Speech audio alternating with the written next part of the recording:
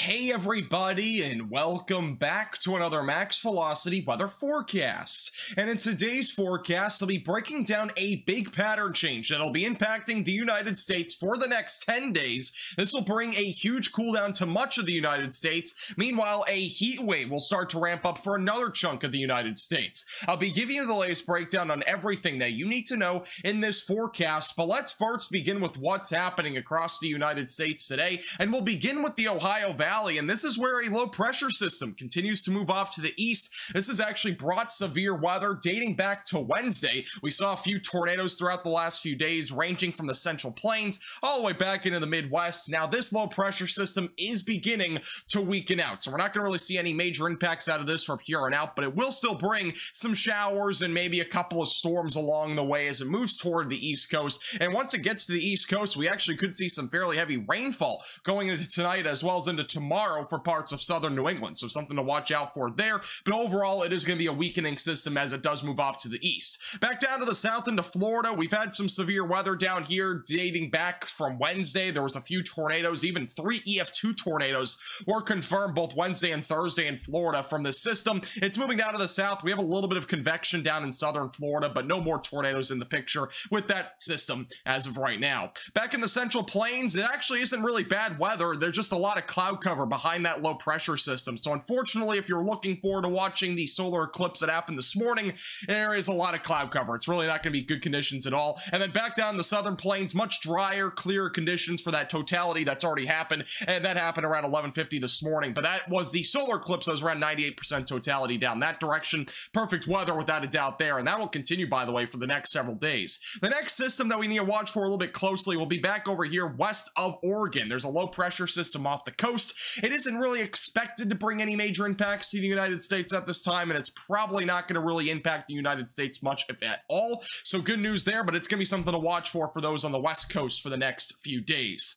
But overall, the weather's not that bad across the United States. We have no active watches or warnings for 49 of the 50 states. Only exception right now is Louisiana with those red flag warnings. But other than that, we're really doing not too bad here across the United States, especially here for almost mid-October. So it's obviously pretty nice weather for this time of the year, especially since our second severe weather season is technically supposed to begin right around now across much of the central and southern plains. So again, that'll start to ramp up a bit more, I think, as we head into the later half of the month and as well as into November. All right, let's talk more about the weather pattern that'll be happening across the United States for the next several days, and we'll begin with the jet stream. This is what gives us an idea of the weather pattern that's happening across the United States, and really the main feature that we have right now as of today is that low pressure system that's back over in parts of the Ohio Valley. Otherwise, pretty strong jet stream right now across those areas. That's keeping that trough really organized and really bringing more rainfall to those areas. Once we go later into the weekend, notice that trough will actually start to see a bit more of a stronger, a little bit of a jet streak there just south of this low pressure system. So something to watch for, but again, no severe weather out of this. We'll have a ridge that'll start to build in on the southwest part of the United States by tomorrow. So this will be something to watch for, because what this will do is it's going to start to warm areas up, especially across the Great Plains as we head into next week. Eventually, as we go into Monday into Tuesday, notice this high pressure system, not overly strong, but it will sit back down in areas like New Mexico and Arizona. Here's your jet stream. So overall, very big curvature here. This is a meridional jet stream, by the way, that has more curvature. Back down the southeast United States, very strong low pressure system. This will usher in very chilly weather for much of the southern tier of the United States, most likely, by the way, for multiple days. So this will last, this cool down will last all the way probably through Wednesday and Thursday of next week. As we go into Friday and as well as into Saturday, we'll start to see a low pressure system, perhaps really strong one, start to develop and usher in more cold weather into much of the United States, including the southern plains and as well as the Mississippi Valley, perhaps the Midwest. So this will be something to watch for. Notice on the left side of this jet stream, that is where a high pressure system will still sit. So if you're in the southwest United States, dry weather is likely over the next 7 to 10 days, but things might stay active here across the eastern tier of the United States with another trough likely to impact much of the country. And then once we go into next weekend, things become much more uncertain, but it will likely be a little bit drier as we head into the 22nd, 23rd time frame of October. If you're curious about the temperatures, we're going to have some pretty nice relief for much of the country. So as we go throughout the weekend, notice how much stronger this cold pocket of air, this cold air mass gets as it moves down to the south and southeast. These darker blues and even the purples that you're seeing are well below average temperatures. So really good news if you're anywhere from the central plains back through the southeast United States. Once we go into Tuesday into Wednesday, that cold air just sits down there in the southeast United States and as well as the Ohio Valley. So again, very, very nice weather, especially for this time of the year. We could even have low temperatures down into the 40s if you're in Florida, something to watch out for. Once we go into Thursday into Friday, we might have another low pressure system develop near the surface. This could usher in more cooler weather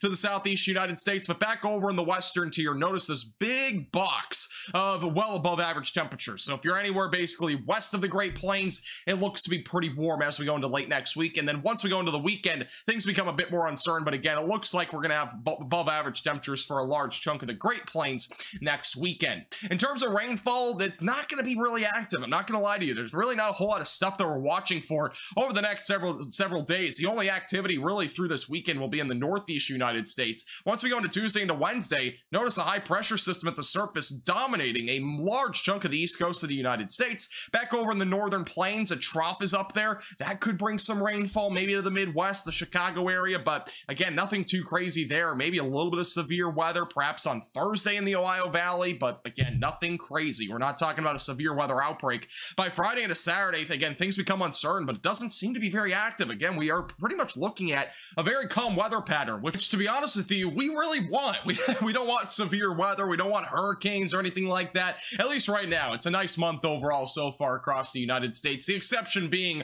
the first week or so, we had that severe weather in the southern plains. But again, things are becoming a bit calmer, at least for the next week or two, which is good news if you're looking forward to some nicer weather. In terms of the weather across the United States from the Climate Prediction Center, they are forecasting above average temperatures from next Thursday. So this is the 19th until the 23rd, from New England all the way back through the Pacific Northwest. And then in the southeast United States, that's where below average temperatures are likely, especially during the beginning of that time frame. So really the rest of this week more than anything. As we go from the Saturday, the 21st until the 27th, that is Friday of this month, we are going to be talking about likely seeing above average temperatures all the way across really most of the United States. The only exception to this would be areas like Florida and Georgia, and that's mainly because it's going to stay pretty active down there. We're going to actually see some cooler weather, maybe some active weather when it comes to some storm activity. In terms of precipitation, we're going to be looking at below average precipitation for much of the United States. That goes from New England all the way back through areas in the west coast of the United States. So California, areas like Utah, likely to be in that boat, back into parts of the northwest United States and the southeast section